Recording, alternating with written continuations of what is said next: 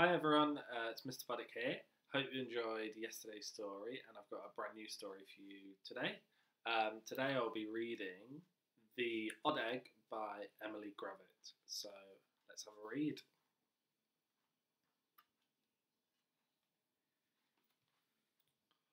All the birds had laid an egg, all except for Duck. Then Duck found an egg. He thought it was the most beautiful egg in the whole wide world. But the other birds did not. That egg is odd. Ha ha. Not pretty. It'll never hatch. Poor Duck. Then, creak, tweet, creak, crack, cheep, creak, crack, twit, twoo, creak, crack.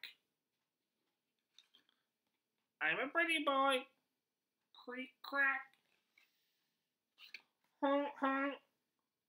All the eggs had hatched, all except for Duck's. Duck waited for his egg to hatch. He waited and waited and waited until creak, crack, out came a crocodile! Snap, snap, snap, snap, snap, snap, snap! And it scared off all the other animals. And the crocodile followed the duck around, saying, "Mama, mama, mama." The end. Right, I hope you enjoyed that story. My reception class loved the little twist at the end with the crocodile coming out of the odd egg. I was having a think about what activities you could do at home. I was thinking you could design your own odd egg.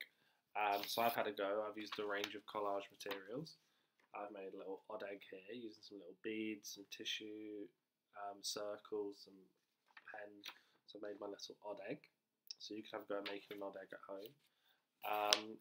So I hope you enjoyed that story, and I'll see you back again tomorrow for another story. See ya, bye.